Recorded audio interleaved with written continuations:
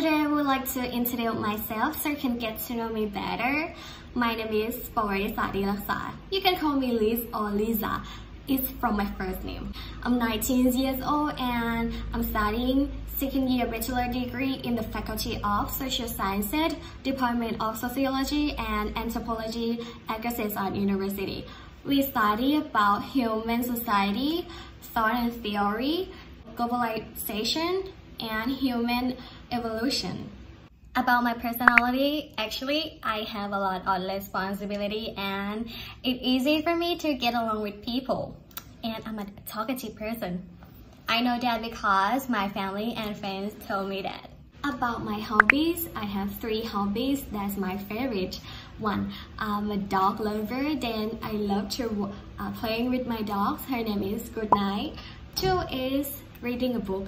I like to reading a novel book. And the last one is watching a Formula 1. I'm a big fan of racing cars, everything about cars.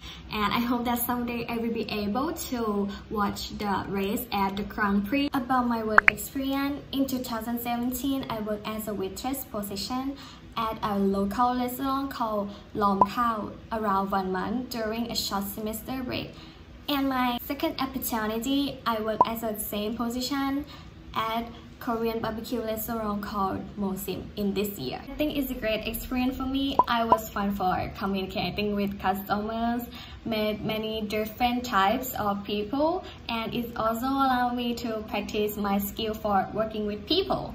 The reason that I joined this program is might be a boring answer, but I feel like this. First of all, I would like to learn the new culture and step out of my comfort zone. I hope that I can live with my own decision, even if right or wrong.